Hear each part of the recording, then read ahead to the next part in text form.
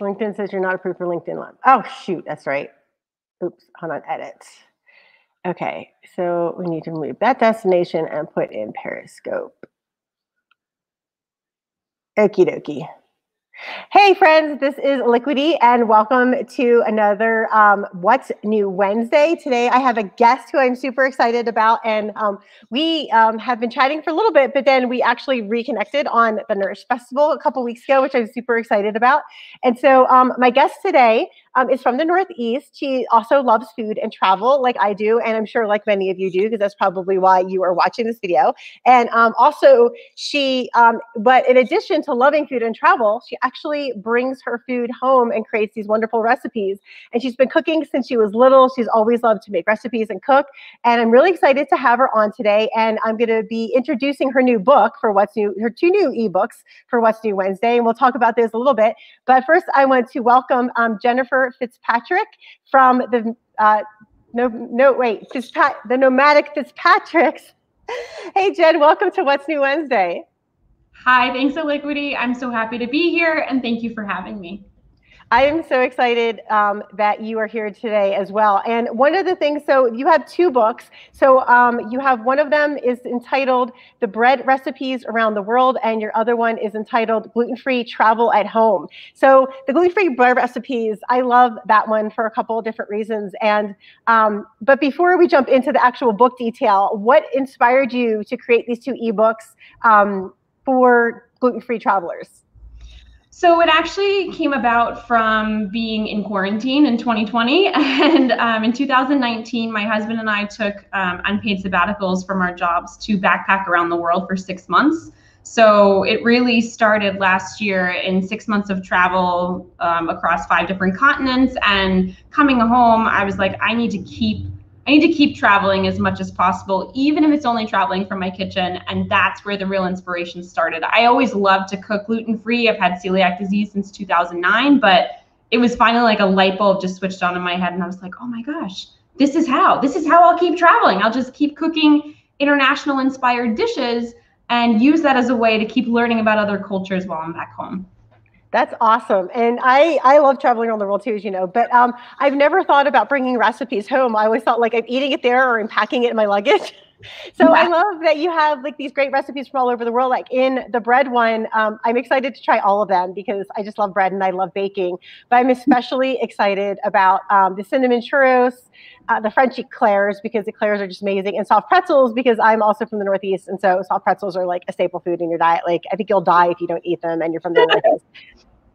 So, but one of the things I love about your book, because not all recipe books do this, is you have a how to use the book, and you actually have some baking tips and tricks and actual pictures of the products that you use. So tell me more about like how you decided to put all that in the cookbook. So a lot of that came from just trial and error with the recipes. And as you know, there are so many different gluten-free flour blends on the market today. It can be really, really hard to know which ones work for which types of recipes. So after 10 years of cooking and baking, I've started to gravitate towards a few different products, and I wanted to see if they really were the best products for the job. So I took one of my recipes in the book, the naan flatbread, and I said, I'm going to test this with like 4 or 5 of the most popular flours on the market today, and I'm going to see which ones stand up to the test. And the 2 that did the best job were Cup for Cup and Bob's Red Mill 1-to-1. There's 2 Bob's Red Mill flours. This is the one in the blue bag. And from there, I said, you know what? If these 2 flours did the best job for the naan, I think they're going to do the best job for all the other recipes too. And they did. So I stuck with those 2 and made all of the recipes specifically for those 2 flours. So that way anyone can go and buy them and make them. And so what's the difference between, because I've used the red bag 1-to-1 before. So what's the difference between the blue bag and the red bag for Bob's Mill 1-to-1 gluten-free? So the blue bag is specifically for baking and the red bag is all purpose. I think that there's a difference. There might even be a difference in the amount of xanthan gum. I'm not sure 100%. I know the components of the flours are a little bit different. I think one of them has garbanzo flour in it. I think the red bag does. Yeah. And it can make a really, really strange bean kind of flavor and texture to some of your baked goods, which not everybody is a fan of. Whereas the blue bag does not contain that, I'm pretty sure. It does have sorghum flour in it, which gives it a more deeper texture and flavor, but it's still really good. and it gives you the elasticity and the texture that you're looking for in baked goods. Like the eclairs, love making the eclairs. I thought they were amazing making them dairy-free because the Bob's Red Mill flour is dairy-free. They were scrumptious. I mean, every time I went into my fridge, I ate one. Every time. I would probably eat it twice a day. Oh, when they were gone, it was like, thank goodness they're gone. Too much eclairs. Right? It's like, what's your diet, eclairs? Every day, all day. Oh, I can totally get that. Okay, so I didn't know the difference between the Bob's Red Mill, the red and the blue bag. So I'm gonna, because I have the red bag, I'm totally switching to the blue bag. And I have seen the cup for cup before, but I haven't tried it because I didn't know if it was good. So I will definitely try that. Another thing that I love about your book, the bread one, is that you have dairy-free adaptations. Because as you probably will know, that a lot of people who have celiac disease also cannot eat dairy. Yeah, absolutely. Even I myself, I'm a little lactose intolerant. So if I can make something dairy-free, I usually will. I will say that cup for cup though is like the best flour for pastry. So that's like my #1 recommendation for the book. But Bob's Red Mill is a very, very close second and a wonderful dairy-free alternative. But yeah, everything has dairy-free adaptations so that anyone with any type of dairy allergy, lactose intolerance, or even someone that's going, I don't know, low FODMAP or has IBS, you can make them and enjoy them. And so switching over to your gluten-free travel at home, I love at the top of your book, in the beginning of your book, you talk about like gluten-free travel ideas at home, and then you have gluten-free baking tips again, and you have the travel inspired recipes. And one of the things you demoed at the Nurse Festival was the pad thai, and I made that for my daughter because she's vegetarian and she's celiac, and she absolutely the whole family loved it. So we are totally gonna make that again soon. It was super easy to make. Like your instructions were impeccable. Like I just followed them and everything worked out perfectly. And our friend came over for dinner and she absolutely loved it too. So it was like everybody cleaned their plate, like there was nothing left. Oh, this makes my heart so happy. I'm so glad to hear that. Yeah, one thing you love to hear as a person that creates recipes or a food blogger, you just want other people to be able to enjoy food. And especially for other people that have celiac or that are gluten-free that you don't normally get to enjoy. When I get a response like that, I'm like, this is why I do this. Like, this is why I spend all this time in the kitchen trying to come up with new things. It's for that. It's so that people can enjoy it. No, it's really great. And so Jen, I want to know, what are some of your favorite recipes from either one of your books? Like, what are some ones and I really want to try the naan, because what I want to do is I have a favorite Indian restaurant we eat out here in Salt Lake, and it's called Saffron Valley. But and they have papadum, which is gluten-free, but they don't have gluten-free naan. So what I want to do is like make some of your gluten-free naan and bring it with me to the restaurant. I do that. I'll bring my own bread. It's like BYOB, but it's not alcohol, it's bread. Yeah, not bring your own beer, bring your own bread.